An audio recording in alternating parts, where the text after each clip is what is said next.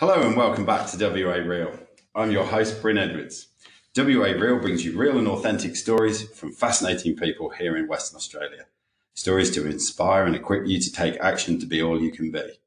Today, my guest is career coach and managing director of Career Wisdom, Lois Keay-Smith. Originally born in Scotland, she moved to WA when she was 6 years old.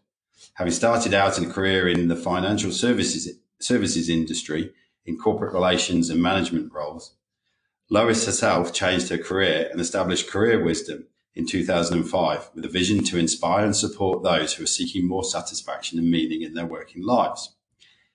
In her time, she has not only provided career coaching advice to corporates and executives, but also to elite athletes, dancers, and professional rugby players, as well as young people with cancer. Lois, welcome to the show. Thank you, Bryn. Great to be here. Cool. So you moved here when you were 6 from Scotland. Yes. Do you remember anything about that? I actually do. Oh, right. That's impressive. My dad was you're trying to say something about my age.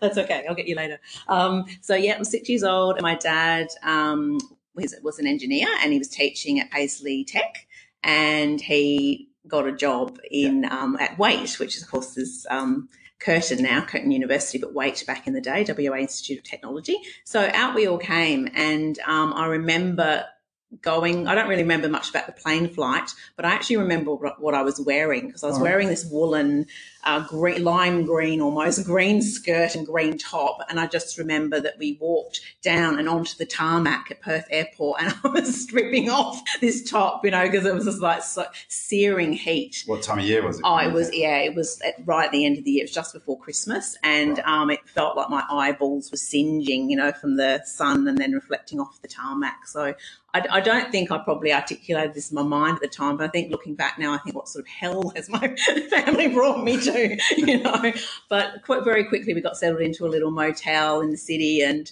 and it was great. It was just an amazing journey, an amazing experience, and a great year or so here. But we actually had to go back to Scotland when I was 8. All right. We sort of went back and then came back again when my dad got permanency in his role. So, it was interesting to be almost sent back to Scotland for a little while. So I had a hybrid accent. I had a Scottish, Australian kind of blend. Right. Yeah. And what do you remember, what was your biggest impressions of growing up in Western Australia? I think, I guess I've never really been a beach babe as such, because my mum being Scottish, my dad being English, he's got the kind of the darker complexion. He goes really dark, but my mum being redhead, I've got her fair skin. So we were always pretty careful in the sun and things like that. But other than that, just very free, very open, people very friendly. There's always those little funny moments when you're asked to bring a plate and you literally bring a plate, things like that. And just really, being curious about this country, and I was very keen on animals, learning about animals when I was younger. And, of course, Australia, wow, I really can distinctly remember a book that I was given or I got for Christmas or something, and it was all about the platypus and the echidna and the kangaroo. And it's just so exotic, and we'd see a praying mantis somewhere and you'd be like, oh, my goodness. And other people would be going, yeah, it's just this thing, So memories of Jollymont Primary was actually my first school I went to. And when we landed here, and one day there was a blue-tongued lizard in the school building, actually in the classroom, and the principal just came in and picked it up and showed us, and then took it out. So it's just sort of experiences that you'd never have growing up in Scotland, I think. Yes. I mean, I still have fond memories of Scotland and snow and fun things like that. But I just really am very, very appreciative to my parents for bringing us out here, and that we could grow up in this environment. And Ed and I've got a daughter now too. So, it's just a beautiful place to grow up. It's a lot more expansive and freeing, I think. Awesome. Yeah. But awesome. Very hot sometimes. Yes, indeed.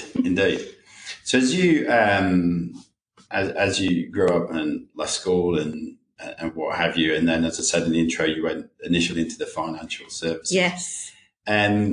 What was the thinking behind that career choice? Yeah. Obviously, career choices is a big topic. I know, it is. And it was actually, I kind of laugh now, because when I was leaving school and, I was a good student, I kind of was, probably better at the English and English lit and all those sorts of subjects. I was really good at those and pretty bad at physics and chem. So I wasn't going to follow in my father's footsteps. That was pretty clear, him being the engineer. But I kind of knew roughly I liked people. And so I thought it was either going to be personnel, as we called it in those days, but HR, or people and culture, as we now say, or PR. So it was personnel or PR were my thoughts. So it was going to be around business, but more around the people than the business. And it's funny that really when you look at what I do now, it's almost those two merged, because it's about people and about career and about transition. HR people often engage me to help with that, with their people, but also it's about marketing and it's about PR. It's personal PR, branding, that kind of stuff, and getting yourself out there and who are you and what are you and how do you connect to people and how do you market yourself. So weirdly, right from I left school, I actually knew what I wanted to do, but of course it didn't exist yet. Right. And that's a real trend I find working with my clients now. You know, sometimes they can't actually imagine what they're going to be doing in 5 or 10 years because it's all going to be quite different. So, you know, I use my husband Ed as a bit of an example because he left school and, you know, the really computers, I think you were doing those zeros and ones and, you know, it was pretty, you know, not at all like it is today, of course. And now he's an online marketing consultant. So that didn't exist. So he couldn't have left school saying, I'm going to do online marketing. People would have thought he blocked him up probably. Yeah. So, you know, so it was interesting that I thought either PR or personnel, but I ended up going into working for an insurance company and worked my way up in there. And then I sort of I was doing business studies part-time at university, actually at Curtin, where my dad was a lecturer, and just didn't really enjoy it. I kind of kept going, this is sort of it, but not it. Right. And is that some like a general feeling? Yeah, just a general feeling. And I think also, you know, working long hours, family, or not family by that stage, but, you know, house and kind of, you know, doing other things. And I wasn't super motivated. And I love learning. I'm always signing up for courses and always learning. I now have a master's degree, so I kind of got that in education later in life in some ways, because I did that very painstakingly on and off and very, very stretched out over quite a number of years, but part-time. And then I thought, no, I'm going to go the PR. And so I signed up, went full-time for, I think, 1 semester.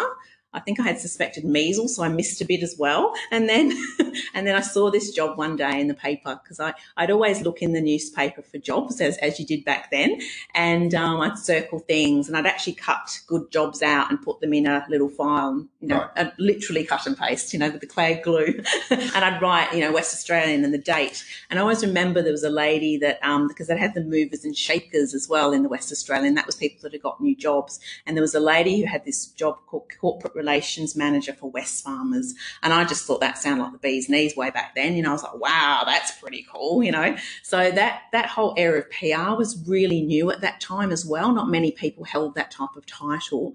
One day I'm, you know, going to uni, I get the Saturday paper and there's a job for corporate relations officer at the Australian Stock Exchange part-time. And weirdly, I'd worked in finance. I'd worked for a publishing company for a little while too. So I had sort of an eclectic bit of background, and I was now studying at uni. And this was a part-time job in public relations. So I felt like I had the raw materials. But interestingly, when I saw that job in the paper, I put my finger right on it and I said, that's my job.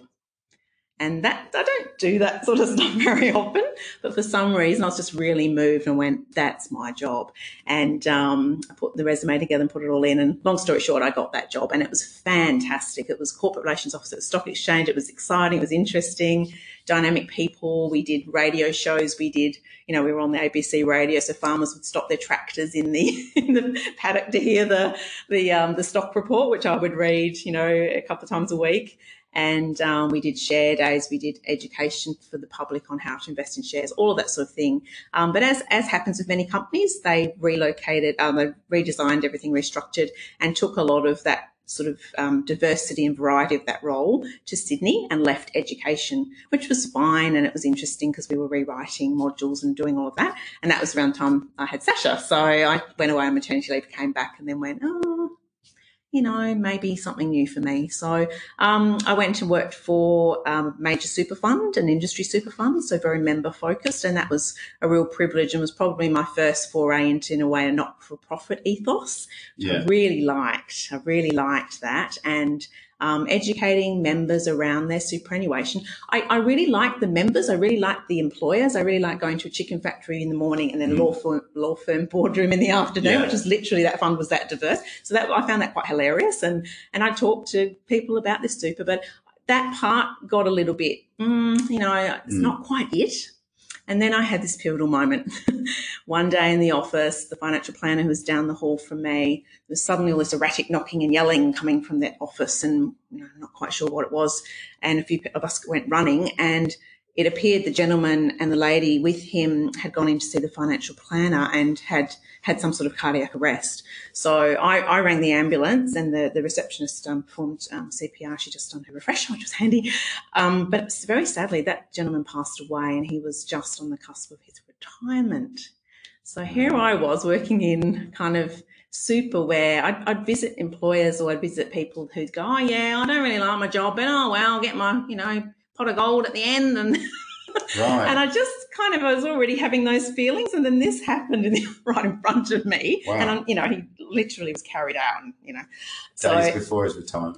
Day before. Yeah, I think it was about 6 days or something like that. So so you make all these plans, and you make all these sureties about this will be here and that'll be there, and plan for this. And so I don't know, I just kind of went, look, this is a fantastic job. It still is, and I'm still have a big affinity for that sector and the people in it. I just felt like this is a great job for someone else now. Like I need to go and get something new. Yeah, like I already was thinking about it, and actually had already started thinking about what I'd do instead. And I actually read 20 books, because career coaching wasn't around. This is a theme for me. I decide on these careers that don't exist, and then I start moving towards them, and then suddenly they emerge. So right. I did actually decide. I read 20 books over a period of time, about 2 years actually. I didn't know you could go and find a career coach, because there weren't really, there were career guidance in schools, or if you went to uni, you could probably hunt out, a person. Because I remember my career guidance at school, it was basically, okay, Edwards, you're good at maths, so you could be an accountant, but then you're good at rugby, so you could go and join the Marines. Oh, okay. Yeah, that's awesome. Yeah, that's great. So, putting yourself in their shoes, that's an enormous job. They're still very underfunded and under-resourced, those roles. So you've got hundreds and hundreds and hundreds of kids, and you've got this person who's probably teaching as well. And I'm not a teaching background, so I've never worked within a school. I've worked with schools, having to somehow plug people into something to get some information and then go, here's all the information, Yeah. So I do, it's a shame, but I really didn't know that you could find someone. But I discovered in reading all these books about finding your passion, finding your purpose, discovering more about yourself, what did you want to do, those sorts of things. And I actually loved that. That was the general theme of these books then. Yes, they were all career-related books. And, and I'd had a lot of exposure to business and personal development as well. Like James Rohn was a big influence on me growing up. In my latter teens and into my 20s. And I did see him present, and, I guess I had exposure to personal development. I read a lot of that sort of stuff. So in some ways that wasn't surprising that I gravitated then towards career kind of ideas around, how you could develop you and your career and what you wanted to do in the world. So, yeah. So how did the penny drop then? So you're reading these books. There's a career out there that's not, there's a job out there which doesn't exist. Yeah. It's about to. You're in these books. How did you bring it all together? Well, I think the key thing was I decided at that point, because remember I'd had that sort of higgledy-piggledy relationship with ongoing education. So I was learning Japanese on the side. I was always learning. It just never added up to anything really significant in terms of here's your piece of paper at the end of it. So I did, I'd done a bit more of the PR, but I hadn't finished that. I'd done a diploma in financial markets because I was, lecturing on the share market and the ASX to MBA students. So I felt, it was good to have that. And I ended up lecturing for the organisation that ran those courses. So I was doing a lot of learning, but I guess with the idea of what I was going to do, I suddenly found out that a university in Perth was running a career development degree, or actually like a graduate program that articulated into a master's. And I just went, it was probably that moment again when I saw the ASX job, I went, that's my degree, that's my postgrad, that's what I'm going to do. So that was really exciting, because normally sometimes when I enroll in things I'm really excited, and then when I get the pack and actually get the notes and the what it's going to outline, and the textbook, I'm like, oh, the moment has passed, But actually, when I got all these notes, I was just so excited, and I was reading, and of course, many of it was from the books, similar stuff. So was this a new course then? Yeah, brand new course. So it was just fantastic. So I did that, and I did that over time. I actually was still working in super and doing, so I kind of thought, I'll finish this, I'll do this, I'll work. And I'll complete that, and then I had pro-rata long service leave, and that was my impetus to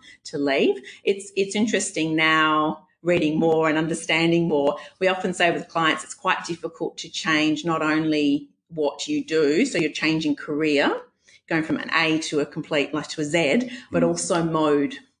So I was an employee in superannuation or in financial services broadly, going to be self-employed and in career coaching. Right. So I completely changed. So you got a different job and you got a different mode. Yes, exactly. And I remember handing back my company car to a car yard. I had to get a couple of quotes, and then I drove in, and the young guy that did the changeover for me, he said, "Oh, so how come you're leaving your job and you've given up your car?" And I said, "Oh, well, I'm going to be a career coach, career counsellor and career coach." I use those interchangeably sometimes. And he just sort of looked at me, and then he said, "Oh, can you make money out of that?" And I don't really remember what I said, but I remember in my head thinking, hope so. Yeah. So, that was a bit of a moment of slight hesitation of like, what have I done, But I guess it was interesting. Like, I hung out my shingle, I started seeing clients, and things started to grow a little, but probably not as quickly as I would have liked to. Interestingly, coming from that financial services white collar background, that's who I got. So I got young lawyers, I got financial people, so it was mainly by word of mouth. And I did get the website up and going with Ed's help, being in that profession, and he was sort of tinkering around with that. And I did most of that myself, the first one. The main thing was coming up with the name, because I'd, run into him and say, "What about this?" And he'd say, "No, that's gone. You can't have that." "What about this one?" And then Career Wisdom just I don't know, it just came, and it was right, and it was available, and all of those wonderful things that click into gear. So that was wonderful. And I did realise, maybe with this mode thing, maybe I do need a little bit of going somewhere and working in with a team. And I still have a lot to learn. I did realise I'd done my qualifications, but really I was green. And luckily, a nice lady that I just approached who had a drop-in centre for careers, it was funded by the state government at the time. It was the Employment Directions Network, which now exists as the Career Centre in the city. That was a really fantastic service. So people could walk in. That was at the Midland office that I worked at, and just a couple of days a week, so as a casual. But, I got such a diverse range of clients. I might have had a gentleman who was, at the latter part of his career who'd just been made redundant, position made redundant. I had a young person who they'd tell me was at risk, and can you sort them out in 45 minutes, And I'd have, ladies who wanted to work up on the mine site. So these people came because you were in the space? Yeah, so I worked for 2 days casual in the space, and then they would be booked in, and I'd go away and do my private work, and then when I'd return, I'd be told, we've got some cases for you. And they always seem to be quite hard ones, but they were great because they tested me. And one day they said, "Right, Lois, you're in the office now, but we're sending you out to a high school, and you're going to see these, 15, 16-year-old boys." And I remember feeling a bit like, I haven't done that. I've done white-collar professionals, and I've done some of these people that are in the centre, but I was going somewhere else, and I felt the pressure of that actually. But hey, they were people, and I really clicked to one young man. He wanted to do carpentry, I think it was, and his dad wanted him to be a mechanic. So there was all that sort of stuff going on. It was just such a privilege to sit and listen to someone and go, wow, what is it you want to do, and how can I help you with that? And so that was a real privilege. And interestingly, one day sitting at that job back in the centre, I got an email from the one of the senior people who I knew also through doing my master's. So we do these intensives together where we'd counsel each other and we practice the techniques and all of these things. And she said, "This is an interesting job. You should go for this." And it was career advisor for the Western Force Rugby Union. Right. And I laughed because I'm the most unsporty person you'll ever meet.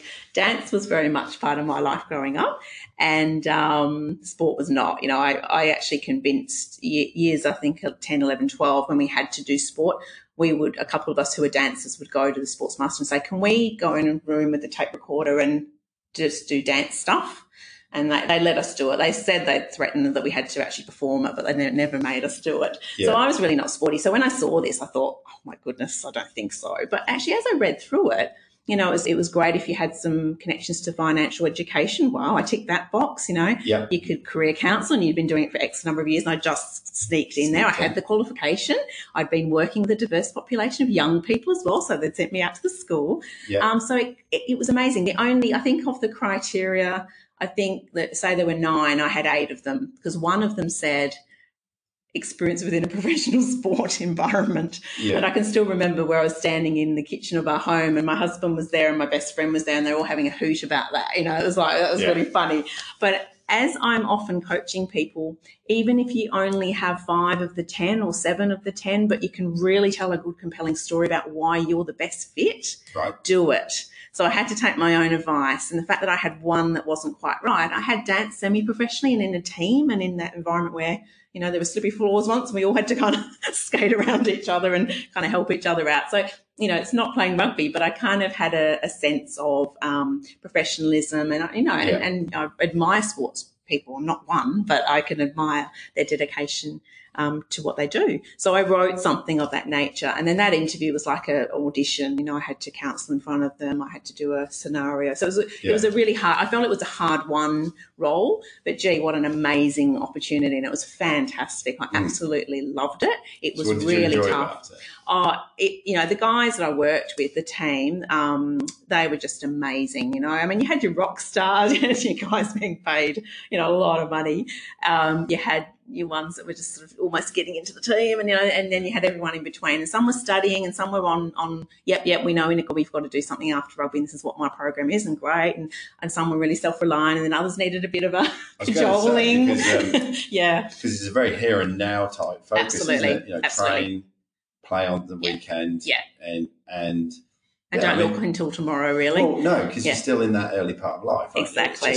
This is awesome. The sun's going to continue shining. The money's probably great. Yeah, absolutely. And, for most of the guys who were imports, of course, too, being here in Perth, how fantastic. Yes. I was out at Floreat. Most of them live Scarborough way. It was just like such an idyllic environment. So me kind of banging on about, hey, you've got to do something, or learn something, or who can I connect you with? Yeah, it was sometimes met with a little bit of do we have to? But that was when I thought, oh gee, I'm revisiting my superannuation days. Where I'd go out to workplaces, and the 18 and 20-year-olds would be like, oh, I don't have their arms folded, and they'd be like, oh, I don't want to hear this. Whereas the older ones, usually the ones that gravitated towards the front of the room, and they all wanted to hear my presentation.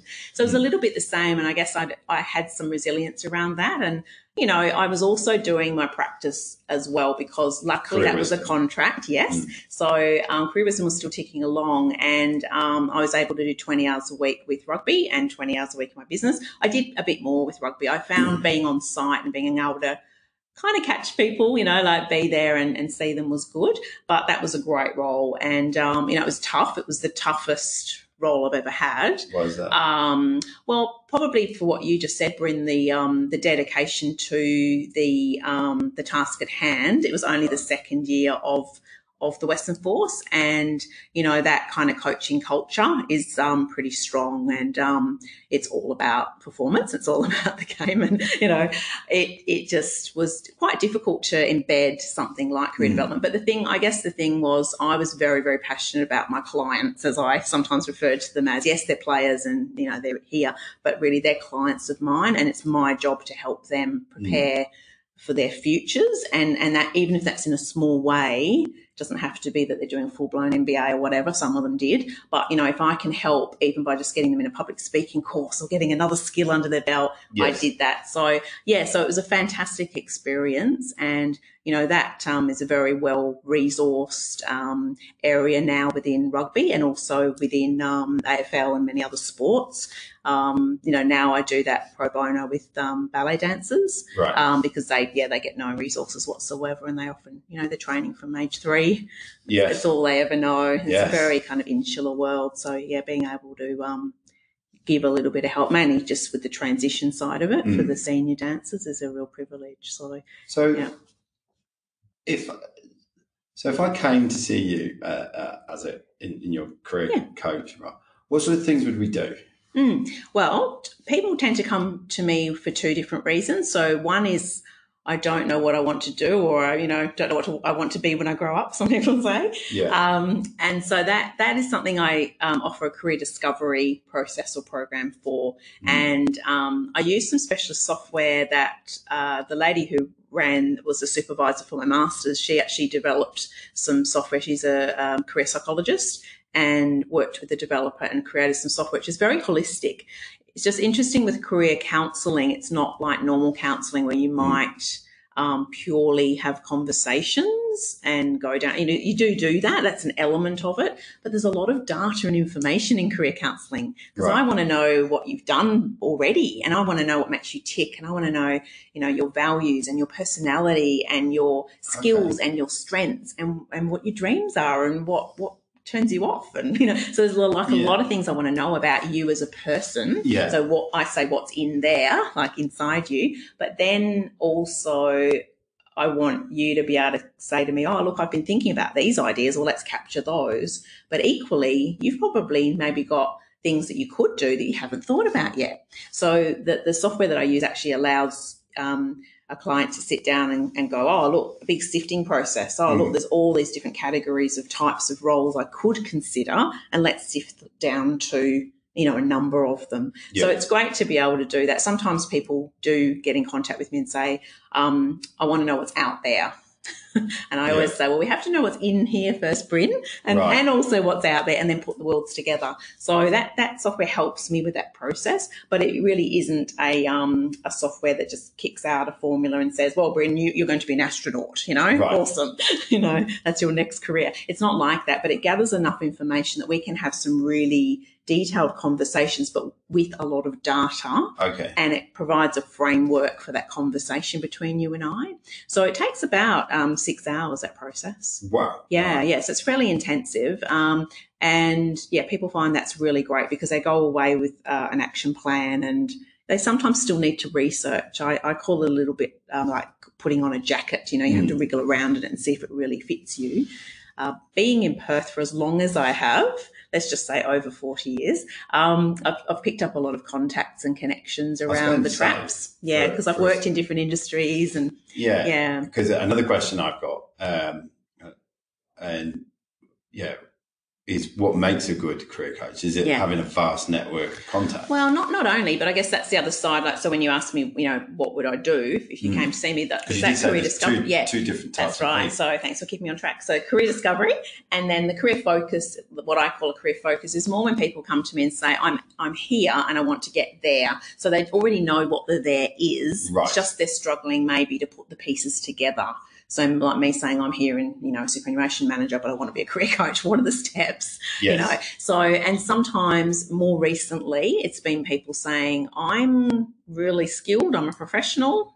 I've been applying for jobs and I'm not getting anywhere. Right. I'm not getting shortlisted, or if I am, I'm not getting through the interview. So, there's the self-marketing bit again. So the PR comes back into play, and it's helping the person go, well, okay, you've identified B, you're at A and you want to be at B. You've identified what B is, but let's unpack it. What else is there? Who could you talk to? Do you know anyone? Maybe I know someone.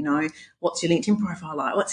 So we basically unpack all of those bits around their brand and how they show up, and around their documentation, but also their strategy. Because some people are very blinkered. I say, how have you been looking for these jobs? And they say, oh, Seek. I've been going on Seek. And I go, that's great. What else? Oh, Seek. That's all they say. So it's like, a strategy has to be a lot broader really these days. You've got a lot of competition. You've got, a lot of competition for these jobs. Yeah, and then the other part of that is unpacking, well, is a job exactly what you want? So back to mode. And you remember when I was leaving, you don't change your career in mode. Well, you can, but it's harder. These days I work a lot with people who are maybe going to have what I've had really for the past 12 years is a portfolio career. Yeah. So they've maybe had a contract or consulting work, but they've also done something else and something else. It's like a pie. Right. And, that's... So they've got like a number of jobs on the go. Pretty much, yeah. And it depends on, your terminology. If you say, well, that's self-employment, that's employment, that's casual employment, that's a contract, we can sort of get into the nitty-gritty of that. But really, it's different modes of work in essence. And each of those requires a bit of a different strategy. Because you can't really trot up to someone who's going to engage you as a consultant with a normal job CV. there's a different look and feel to that, you know. So it's all of that sort of thing that I just love helping people with. But I like both sides, and both sides are really relevant. So back to your question about, you know, was around what a career coach needs to have or needs to be. So what makes a good career coach? I think a lot of things, and probably I expand out career coach to career counsellor / coach, because I think you do need those counselling skills. You need to be able to listen and really listen to the narrative and the story and be able to go, oh, that's a clue. I want to go down that path. So definitely counselling skills, particularly for that career discovery type of area. And then coaching, you know, can learn coaching skills as well. I think it's good to have a bit of a marketing hat on, because you're dealing with the person, you're dealing with the market, you're dealing with a particular role or type of work they want to get to. You need to help them unravel all of that, you know. So it's, and look, there's motivating in there. There's listening, there's encouraging, there's, you know, dealing with people who've had a redundancy, you know, that there is actually holding that space for them emotionally. I was going to say, surely you must also end up with, particularly in the last 2 or 3 years here in Western Australia, when people much like myself, all of a sudden with the falling barrel price and iron ore price and things like that, and things slowing down.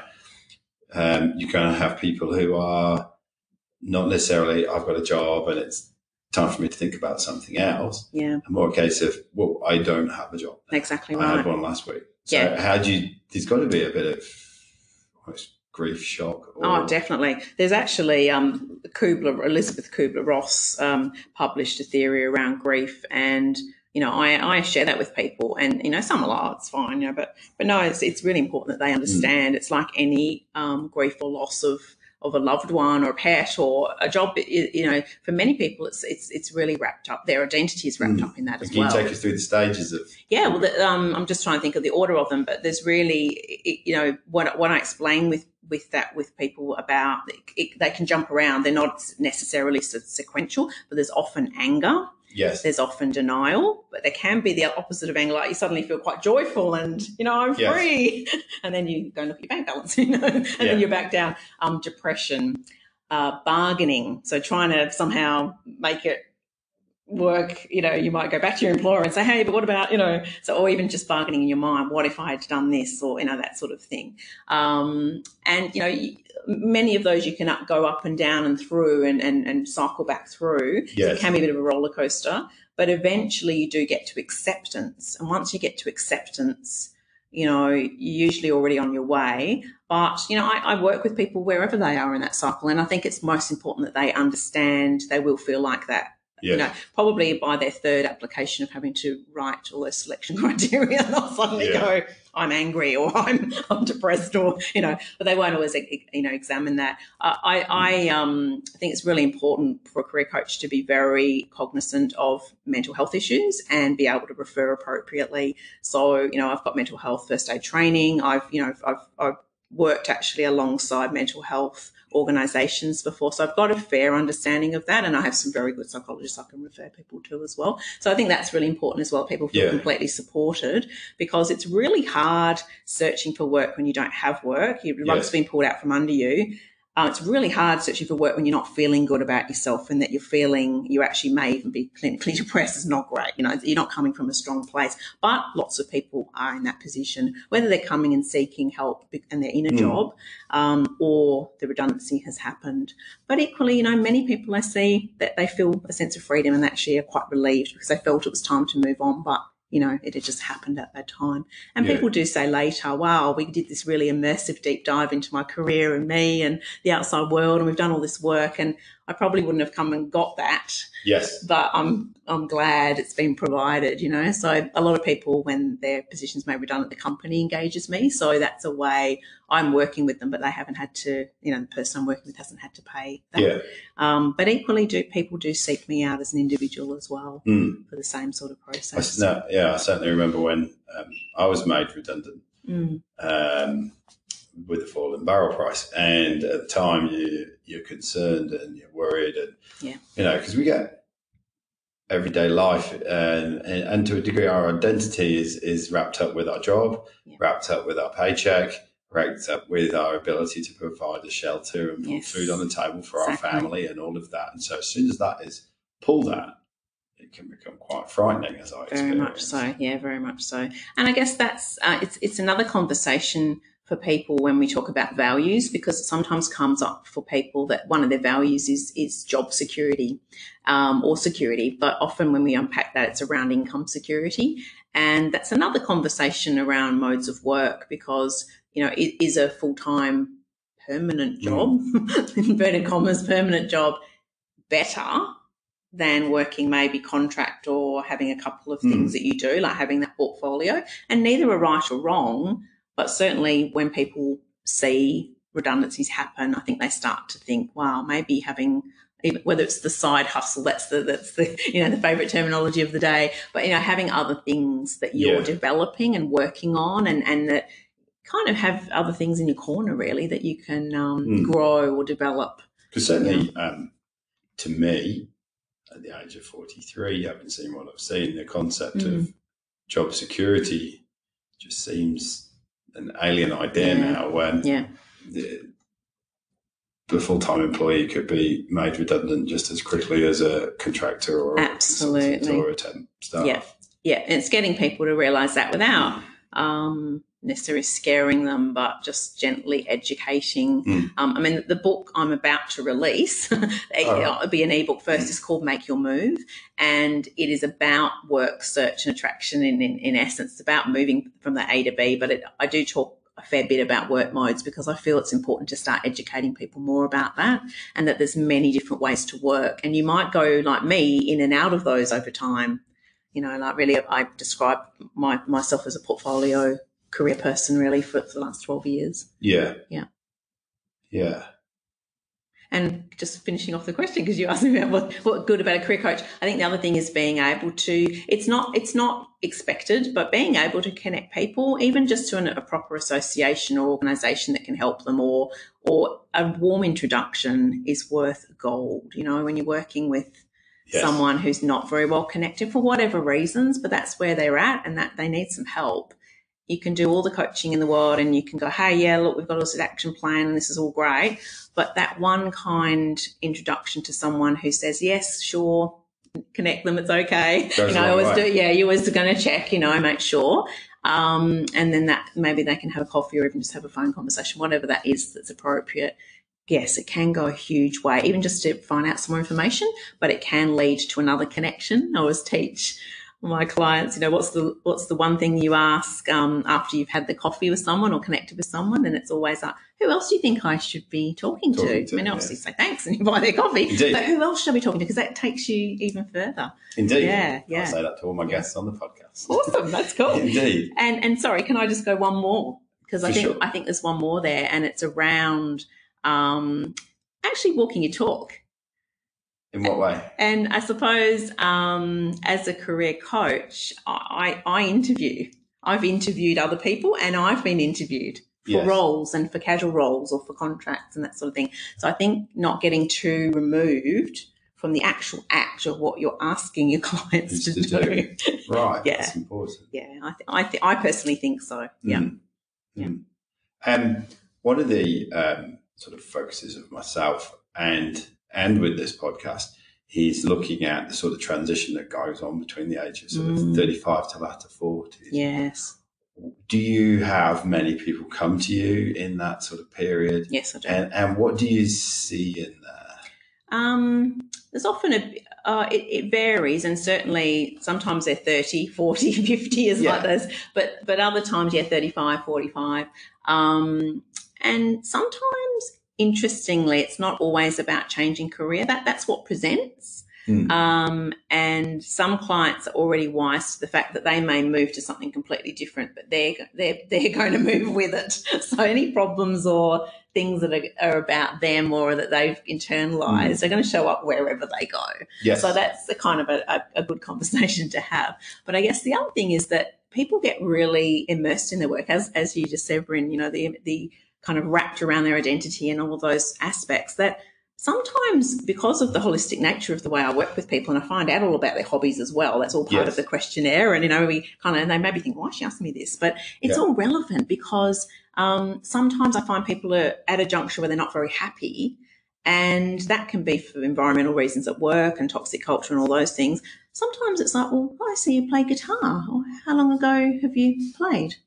Oh, string broke and it's in the back cupboard and, I haven't played for years and that sort of thing. So sometimes it is actually reigniting who they are and what passions they have and interests they have. And, they've maybe got so busy that they haven't connected with other people for a long time. Right. Or their love of learning, but they just haven't been able to learn anything new. Or so what you're saying is there's almost like a deficit or something that they've not done which feeds them in one part of their life, and then it's showing up in their workplace. It can be that, right. yeah. I mean, they're all very varied with what drives them and that sort of thing. But certainly the other is it's just a bad workplace, a bad work environment, which is a real shame. It's very common. And sometimes people feel they've maybe entered an industry that just isn't aligned to them. Like it looked good as a subject to study at uni and they did really well. And then they've entered an industry that's just very unforgiving and long hours. The theory of it, yes, on paper sounds great. Yes, or in a TV show. Yes, yes. Very glamorous. You wear awesome suits. Oh, you wear awesome suits and everybody's young and attractive. Yeah, absolutely. But then when you get there, there's the actual reality of it. And it's interesting you say that because, with a 10-year-old daughter myself, and people are asking me about whether she's going to go to university or whatnot. And, that's going to be like 100. She's going to end up with like potentially 100 grand debt for going to university. Now, given that, is it better to go out and try a few jobs and this, that, and the other, work out what you want to do and then go to university? I mean, it's up for debate. I mean, I'm a big fan of the gap year. I don't know if parents like that when I say that. I had a midlife gap year, so I did that then. But I do think young people have to find themselves. They have to know more about what makes them tick. When I'm working with someone, who's 35, 40, there's so much I can find out about them and they've got history that, there's so much to see and to know.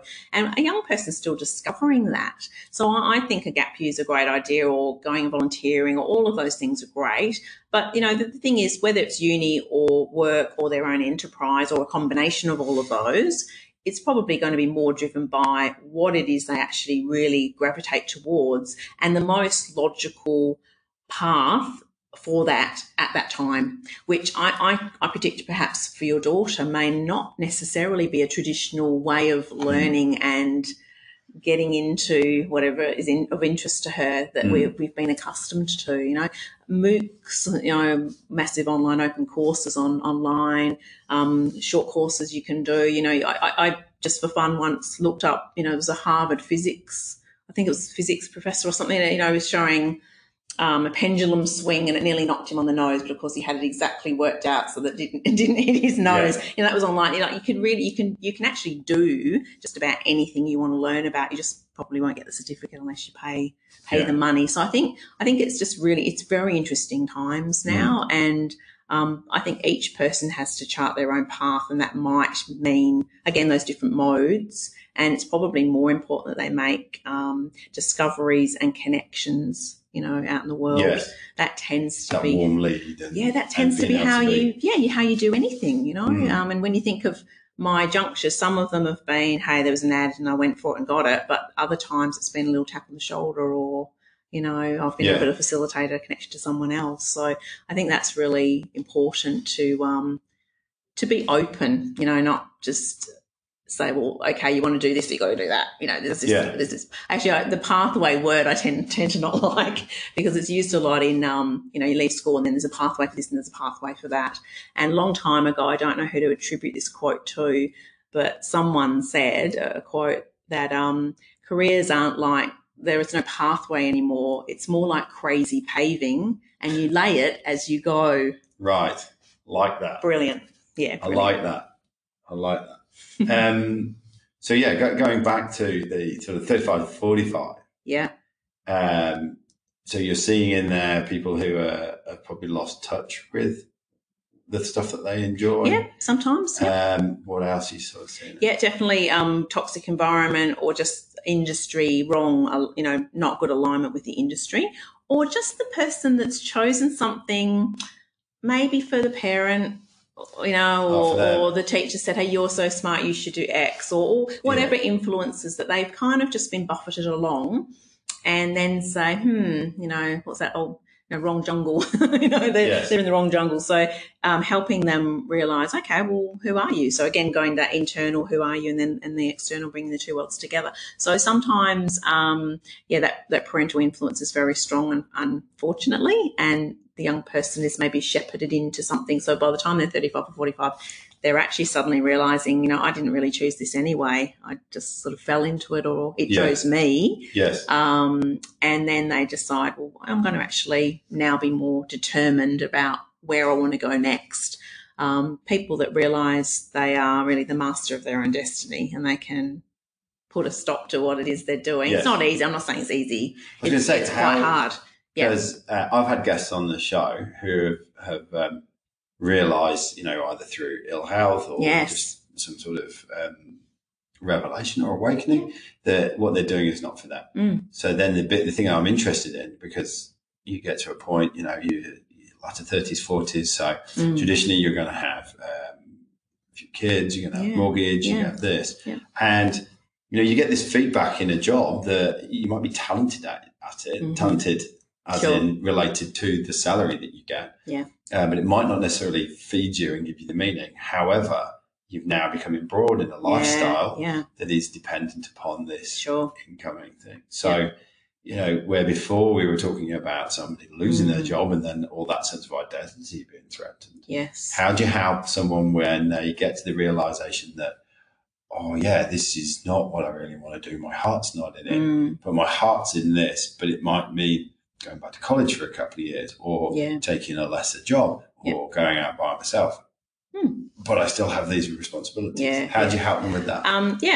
Part of when I'm working with people for the career discovery, part of it is even asking about all those considerations, not detail around their finances or anything like that, but what are some of the kind of immovables, or what are some of the try not to use the word, it's not constraints, but just some of the life, like what are some of those aspects? And people put in no FIFO or no lots of time away. No, a classic one is no needles, blood or surgery. Some people say, I don't want that. And then later on they think, vet science sounds good, and you have to go, oh no, it might not match. So, what I often say to clients is no career decisions made in a vacuum. You do have life around this, and there are things you've committed to or that you still hold dear. But that doesn't mean sometimes some of those can't be challenged. And I think that's probably the other schism that's coming in, is we don't have the full-time permanent longevity of work, and yet our financial system is built on that, and mortgages are built on that, and all of that sort of stuff. We won't get into that, but, that's sometimes people actually go, what, I've got this much asset, I'm actually going to reinvest in that. Or, someone I knew went back to uni for 2 years to do a master's and just kind of had paid the mortgage forward a bit, but then just managed to rearrange something with the bank. So I think the answer really is that everything's negotiable. Yes. And there are always options. Yes. Some of them are not very palatable options. So it might mean, even for the rugby players, some of them, it took them, 8 years to do a degree. That's agonising, isn't it? Yes. But probably not as agonising as getting crunched on the paddock. But, you make these choices. You go, that's important to me, but I'm going to just eke that out and I'll get there. It's incremental, like it'll happen. So sometimes it's a slower role than they probably wanted, or it's making some compromises, and other times it's I've sort of hitched my wagon to this particular way of thinking for a long time, and I'm maybe going to unhitch it and look at some other ideas. And that's not for everyone either. One of the things that's interesting when people talk about starting their own business or enterprise, or becoming a freelancer, is a bit of a risk profile. Like, what sort of risk taker are they? Because of course some people are like, I'm just going to chuck it in and go and do whatever, and then others are, oh no, I couldn't possibly do that unless I have X in the bank, or X times 10 in the bank, or X times 1,000 in the bank. Because I see different people and I ask them how much would it have to be, and the range is enormous. Yes. So every individual brings their own set of rules and, ways of being. And sometimes that's just, it's not my job to give them financial advice or anything like that, but it's sometimes my job to just ask them to reflect on some of these aspects. Because sometimes they don't match. I want this, hi, I want to change my career and I hate what I do, but I earn, 6-figure salary, times 3. And then but I don't want anything of that to change. But, now I want to go and work in a charity doing X, Right. So there's a bit of a reality check, and that's my job too, is to say, how do you think you could work that? And let's go and look up salaries, and gosh, gosh, there's quite a discrepancy there, So sometimes I think people do have the rose-coloured glasses and they think, I'll just flip from this to this, and then they realise it's maybe not so simple and it's going to take more steps. Yes. And part of the work I do with people is making those steps a little bit more bite-sized, because it can seem insurmountable, but, for the most part, people find out what they really want to do and they're energised by that. So then It's just like, how can I make this work? Yes. And there are many ways, to do that. Sometimes it involves the household. So, if there are teenage kids and there are, partners, etc., like how can you make this work? It's a conversation that's sometimes a bit broader than the person I'm sitting in front of as well. Yeah. I found it interesting when you're talking about portfolio of work and different modes and changing this, that and the other. Do you think there's any sort of, from your view of what you said, do you see there's any sort of threat to the future of your standard 9 to 5? Oh, definitely. Yeah. Well, it's already occurring really, because companies are referring to the contingent workforce. So they'll always have, there'll be like a small band of people who work like permanently and are always there, but they'll rely a lot more for the bulk of it for short term. That could be a 6 month or a 2 year or something like that. Yeah. Short to mid term. Everyone else will be just add on for projects, freelance, that sort of thing. So hence we're seeing those platforms emerging where, companies can go on and say, we just want, someone to do this job or this task. So, you've even got, Freelancer, Upwork, those kind of organisation or those kind of platforms. And then the freelancer can go on and go, oh, well, I'll do that job and I'll bid for this. I mean, it's a dangerous state of play in some ways with some of those platforms, because it tends to be a race to the bottom price-wise. Yes. But there's always people who are really good at what they do and can make sure that they give value and that they present their brand and their reputation and they're referred. So, there's a variety. So a writer that I really enjoyed reading, one of my 20 books, or several of my 20 books actually all those years ago, 12 years ago now, were from Charles Handy, who was a London School of Economics professor, and, come from the oil industry. And he coined the term portfolio career. And he's spoken about the empty raincoat and written all these different books, and it's just fantastic to actually see a lot of his predictions, because I think he wrote some of those books in the 70s, is coming to pass. And he's talking still about these much leaner organisations in terms of there's going to be less of those permanent full-time jobs and a lot more of what they're referring to as the contingent workforce from the employers' angle. It just means people will have to be a lot more adaptable. We're seeing that already now, but it will be even more so in the future. So I suppose that adaptability, reflecting on what you've said, is the ability to understand what's going on in the environment and seeing where things are moving and where things are not. During my time working in oil and gas, I found it surprising that some people in certain roles were surprised that they were let go when you could predict the end of that role because the project. Sure, absolutely. Taking some time to sit back, listen, and look at the environment and see where cycles and movements were going to go. Yeah. Whilst at the second time being completely cognizant of what's inside of you. Yes. And where to go. So having that, look out, look in, look out, look in, and being able to balance the two. Definitely. Is that a key skill you see forward? Absolutely. So you have to know yourself really well. And in some ways that means it's a danger just to be okay at stuff like, oh, yeah, I'll do that because that's easy, or I'll do that. I can throw my hat in the ring and do that. You're actually better getting really good at what you love and what you're good at, because that sort of, that sweet spot between what you're great at and what you really have flow and enjoy and just love doing. And that can take a while to find. But, you're much better honing that, because when that's in demand, let's hope it is, and that's the thing you have to watch, you're it.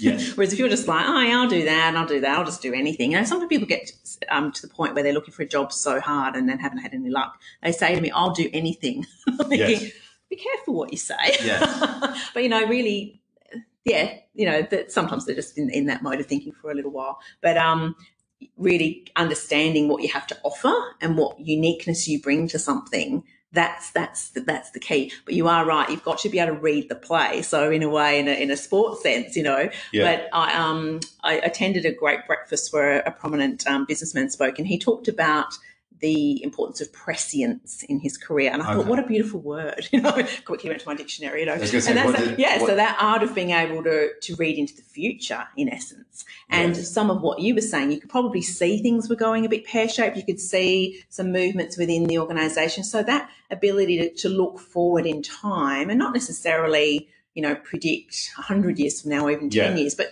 even within your office and what you've heard and what you know. So it's keeping your ears and eyes open too, but that art of being able to somewhat predict this is a likely outcome. And, that particular gentleman's an investment banker, so you would hope that prescience would be one of his skill sets, and it essentially is. But that's something we all need to cultivate better. We need to understand ourselves better. We need to be able to be adaptable and build our skills all the time and reinvent ourselves and be adaptable. And then we also need to be able to read that play or have that prescience. I think that's really important. So that's having, and listening to you, that's understanding who we are, but then not being so attached to that sense of identity, not being so attached to this current place that the work seems to be in. Yeah. That we've become so rigid. Absolutely, yeah. Because, I've met a number of people who've been in a company 15 years and there's been their life, and while they might have moved within it, it's still their life, and et cetera, et cetera. And I'm not dismissing that, but then the day all of a sudden they get made redundant or for some reason, then that's just caves in their world. Yeah, for some. And then others just have been a little bit upset about the shock of it, and then just come in to my office with the biggest smile on their face. Yes, good. And they did really enjoy it, and they did feel the loss. So it's actually interesting, and I think that comes down a little bit to personal resilience. So, we're talking about a lot of things you need to do to be able to navigate your career well, and certainly being able to bounce back from adversity and to have an inner strength.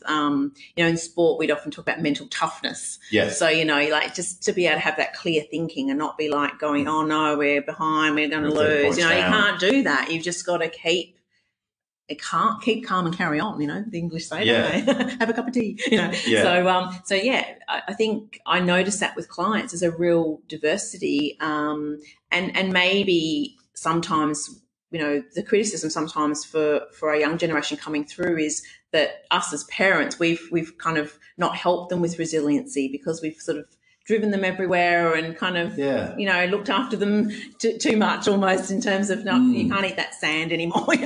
We would just go out and play in the forest or whatever in Scotland and, chase the dog. The dog would run away and then we'd have to go and find him. A number of guests previously talk about that. CEO of Nature Play, who talks about how awesome. Talked about learning, going out and having kids, and the fact that we drop them off everywhere. So drop them off, and then. But isn't it funny that Uber does now too? Yes, it does for us. They're quite accustomed to that, I'll just get an Uber, and you're thinking, I used to ride my bike through sleet and snow, in Scotland. That's interesting. So in some ways they're adapting very quickly. But I do have a little joke of, I was one of the mothers that adopted the thing of pass the parcel, but you'd wrap each bit and put a Freddo frog or something, in between it. This is going back, 18 years ago or so. So forgive me for, it should have been an apricot or something healthy, but it was a Freddo frog. But, it was one under every wrapper because you couldn't not have a prize when the music stopped, could you? And I laugh at that now, but I think that's probably one of the examples of not helping someone to be resilient, that, you didn't get that job. You opened up the wrapper and there's no job, like you applied and you didn't hear. So a lot of the time I'm spent with coaching people who are trying to get from A to B, they're quite despondent sometimes around, I haven't heard back from the company. And I do have a rant occasionally. I have a LinkedIn post that's around companies, please, respond to your people who you've advertised. You've asked for people's applications, they've sent them in. But similarly, I suppose you've got to tell your clients what they need to hear, not what they want. They need to be aware that that's the culture of job seeking, unfortunately, at the moment, as many companies don't do that courtesy of acknowledging the application and then actually saying whether you got it or not. And it's got to be, it's back to that mental toughness and resilience. Send it off, do the best you can, hone it, market it, send it off, email, whatever it's, upload, whatever you're doing, and then reward yourself. You have that cup of coffee then, or you have that whatever little walk or whatever it is, and it's next. Yeah, next. Let that go. Let it go. And, for me over the years, and, I've had a few different roles and contracts over the 12 years of career wisdom. I've also gone for jobs and gone for contracts and done things and not always got them. Yeah. So I've had to practice that myself, and it's not always easy. You go, how could they possibly have not, shortlisted me for that? Why are they not in my seeing how I see this role and how perfect I would be? Exactly. But, I was in a company once. I worked for a charity, which was awesome. So I've done some not-for-profit management work as well. And I was hosted within a large management consulting company, and it was fantastic. And so I'd hear little snippets of conversation around the office sometimes. And there was a lady saying that she was cleaning up, and she found in her garage all her applications. Now, this is someone who works in a management consulting role, quite a sort of mid to senior role from what I could tell. And she said, wow, I had 400 applications. Right. And I was like, wow. I mean, I don't know how long back, far back they went, but it's just really interesting, isn't it? So yes. like when do we feel sorry for ourselves and kind of go, oh, I'm having a tantrum and going home? Like obviously I often coach people to go for jobs that they aspire to and that, or they know that are in the pocket, and then ones they aspire to as well, not necessarily going just to what they think is going to just be the easiest. Yes. There is always a strategy of the good enough job. Like if you've just had a redundancy or you're out of work, the good enough job's okay just to tide you over, and then still keep looking for the next one, yes. At least you can live and eat. But I think just that resiliency around, that process, that it is really, it's a bit like sport or any other thing that you do. There's going to be times when you win and there's going to be times when you lose, and you just have to keep going, have that yes. ability to carry on. And I do see that as a big part of my role as a coach, is to assist with the ups and downs of that as well. I mentioned in the introduction that you did some work with young people with cancer. Yes. Can you tell us a bit about that? Yeah, so that's for an amazing organisation called Red Kite. Yeah. And that was actually interesting how that came about, because I'd, worked in sport, obviously, and worked in different guises with career development, and young people are just beautiful to work with. They're, they're quite fun, and they're just very uplifting. And this is career coaching? Yeah, so career counselling. Yeah. And I actually thought one day, well, it would be really cool if there was something like that for young people going through cancer. And I knew about an organisation called Canteen, but I did a bit of web research, and I came up with a web page for Red Kite. I started reading what they do, and it's interesting. I kind of looked at it, researched it. I noticed someone on the board that I could get in contact with, and then I just kind of parked it. And I learned over the years, I used to sort of want to do something and try and force it to happen. Yes. And I've learned sometimes you've got to park things or put them on the back burner and then just get on with life. Plant a seed. Yes, plant a seed and see what happens. And so for some reason I was busy, so I thought that it was just an idea in my mind, and I was kind of curious more than anything. And then lo and behold, I'm on my laptop one evening. And I can remember where I was, and it was sort of evening. It was a bit dim, and my, the Seek, I was on Seek, and this popped up, and it was, education and career support consultant with Red Kite. And I was like, wow. And it was like, it's magic. Here it is, So I had a bit of a laugh, because it was almost like I conjured this thing up, because it was the absolute first time they'd had this role. Right. And I was just like, this is awesome. And much like career coaching at the start. Yeah, exactly. So, so my fingers sort of flew on the keyboard. It was such an easy cover letter to write, which, sometimes people really struggle with that. And when you can really align with the role, it's so much easier to say, I really can do this and want this, and, express your interest. So that was a lovely 2 years I spent as a contractor in that role, and actually, doing a little bit of work with them to help them recruit at the moment, actually, which has been really nice. But those young people, from diagnosis through to sometimes unfortunately relapse, and then hopefully, for many of them getting better, just helping them rediscover and sometimes discover. They're at that age where they really are discovering what they'd like to do. Sometimes they've been at university, they've had to drop out or for a little while or cut back, but then they can add on units. But I think sometimes it's just about hope, and something you'd said earlier, Bryn, around, people kind of realising what they really want to do, or having some hope around that. I did work with a number of young people where that was the case. They were on a track that was okay. They weren't that excited about it. It was all right. Oh, and I know someone who can probably get me a job later, and that kind of.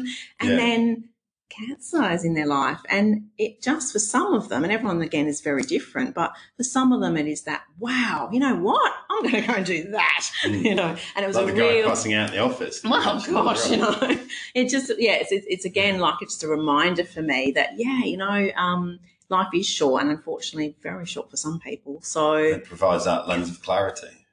Amazing. So we had, just when I was working with Red Kite, some amazing grants and opportunities for people to put in an application. We have a Dare to Dream grant, so they can say, I want to be a race car driver, or I want to go back and study cookery, or whatever it might be, and they can be creative about how they go about that, putting in their submission. And just amazing to see, people striving, and it's very humbling experience working there, because sometimes you thought, well, what have I got to complain about? Absolutely nothing, and some of the young people just worked so hard, they worked so hard while they were having treatment. Oh, very much so. Yeah, very much so.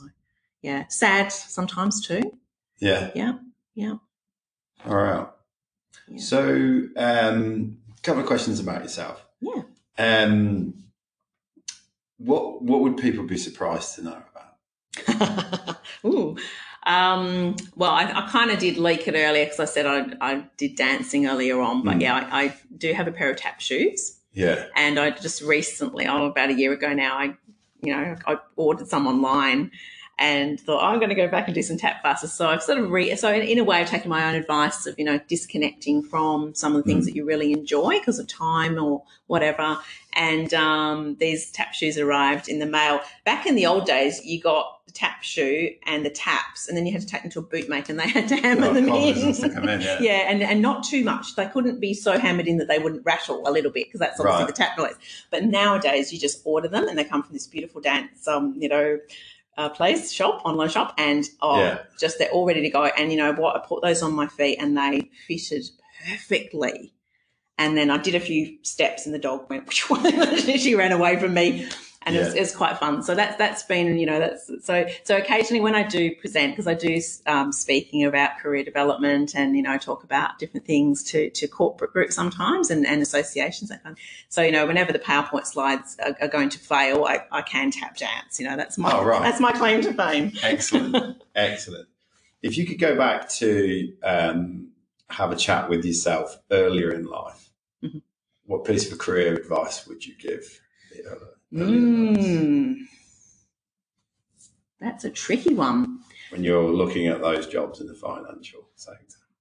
Yeah. And, it's a funny one, because really where I am now, in the juncture I am now, it didn't, as we often do when I'm working with clients, everything kind of happened and led you to this point, So I might have whispered in my ear, hey, you're going to be a career coach, so just jump to that. But, it didn't really exist. So I think it would just be, keep being open and keep stay curious. I'd probably take Steve Jobs' advice, stay curious and hungry and foolish and all that sort of thing, because really, and I think also be brave. I think, handing back the keys to the company car to go and hang out my shingle, knowing not very much really at that point, and starting a business as well was kind of in some ways a bit crazy. So it probably was a bit foolish, but it, it was really what I wanted to do. It was what I really desired to do.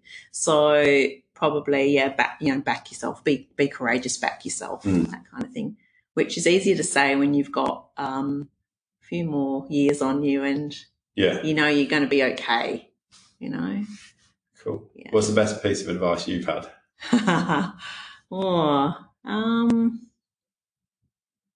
Be on LinkedIn? No. Let me think about that. Gosh. Actually, no, because there's a wonderful Scottish man in Perth who has retired now, and he was my mentor. And I rang him up one day and said, I'm doing this career stuff, and he did a lot of transition, so career transition and outplacement work. And he's a Scot. And I said, how did you do this thing? Like, what did you do? And his advice was, well, it wasn't necessarily advice, but he told me what he did and basically said, just get on with it, it was something like that. But he basically said, you just get the office, have a credit card, get started. You write the modules of whatever you're going to be using, if it was a program or something like that, and you just get started, really. Just do something. Do it. Yeah. And it's interesting, I guess the perfectionist, comes out at times. You go, oh, it's not quite 100% right. It's not, And these days we talk about, minimum viable product and iteration. And so I think, he was probably ahead of his time too. The fact that he said just get started and you can keep going and finish it off as you go. Yes. Was great advice. And it was like he was courageous and he demonstrated he was courageous. And, he still took time out and played golf and, yes. he made sure he had time in his day, which I adhere to also. Awesome. Not golf, but, have some time out.